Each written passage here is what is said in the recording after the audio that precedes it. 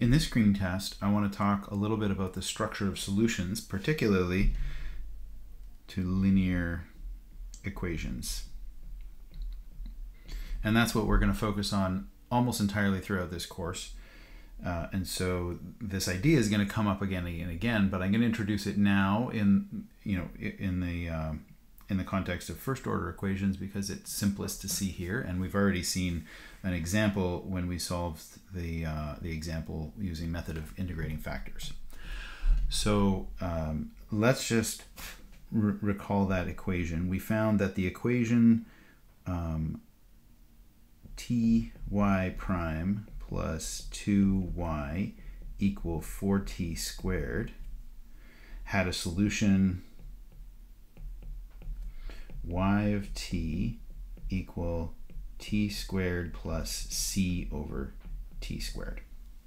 So how did this come about? We have some particular structure here. There's a t squared term here and a c over t squared here. So let me flip back to that example. And if you haven't watched this video on the method of integrating factors, the method and example, go take a look at that and you can see how I went through all this. But when you look at, oh, did I forget a 4? No, I got that right. So what you can see here is that the t squared in the solution down here, that came out of this t to the 4, which came out of the 4t cubed, and the 4t cubed came originally from a 4t squared up here. So this part of the solution, the t squared part, arose from the inhomogeneous term. And the c times t squared, or c divided by t squared, was just based on the right-hand side. The left-hand side. And what I mean by that is if I had the equation ty prime plus 2y equals 0, the t squared in that solution above would, in this case, be gone. So I would just have y of t equals c over t squared. So because the c over t squared is a solution to the homogeneous version of this equation, we call this yh of t, the homogeneous solution. Oops.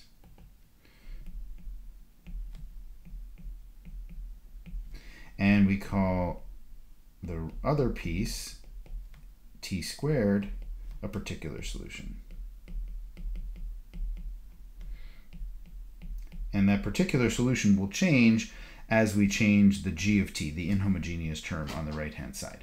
And now this is a general feature of all homogeneous and inhomogeneous linear equations. We'll have a particular solution that comes from the inhomogeneous part and a homogeneous solution that comes from the homogeneous equation. And it's the homogeneous solution that gives us the whole family of solutions. So if I were to ask you to sketch this whole family of solutions, the easiest way for me to do this is to draw two pictures. One is the particular solution, and that's usually the one I would start with. So this is going to be t squared here and t here. And then I would draw the c over t squared. Now, c over t squared, if c is positive, that just looks like a thing like this that decays off to 0. And this is c over t squared. And if you make c smaller, you still have those asymptotes all at the origin. And if c is negative, then you get things that look like this down below the axis here, the t-axis.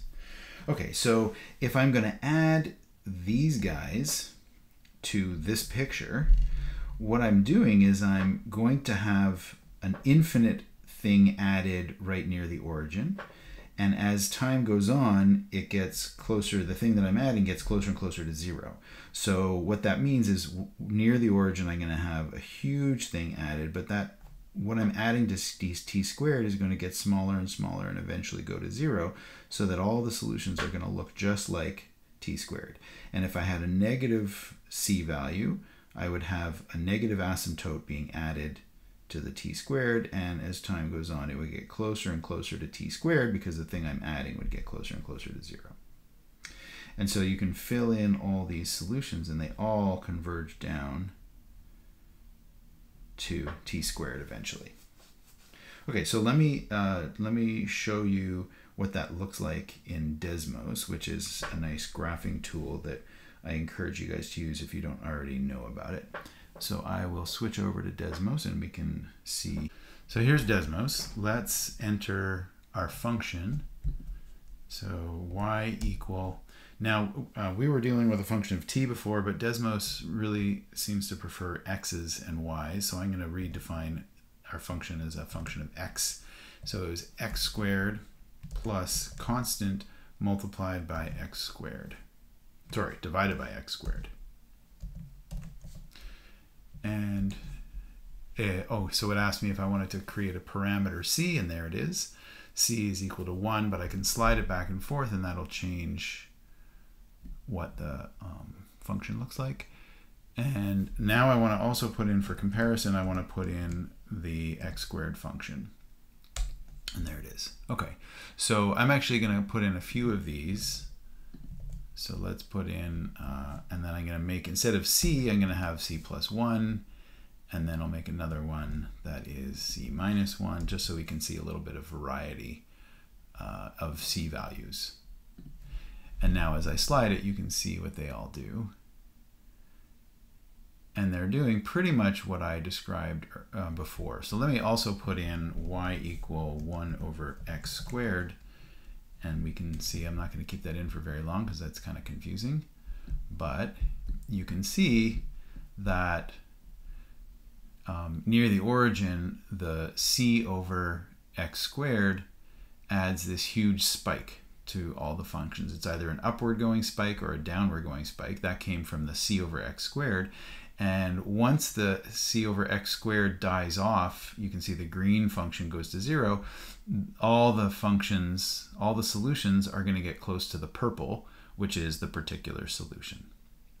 Okay, so this is really the generic structure of solutions to first order equations. It's going to be some particular function, and then a whole family of functions gets added to it. And in this case, you can see that there's distinct behaviors. But in the end, all of them end up looking just like t squared going off to infinity. Okay, so we will see that structure appear again and again throughout the course.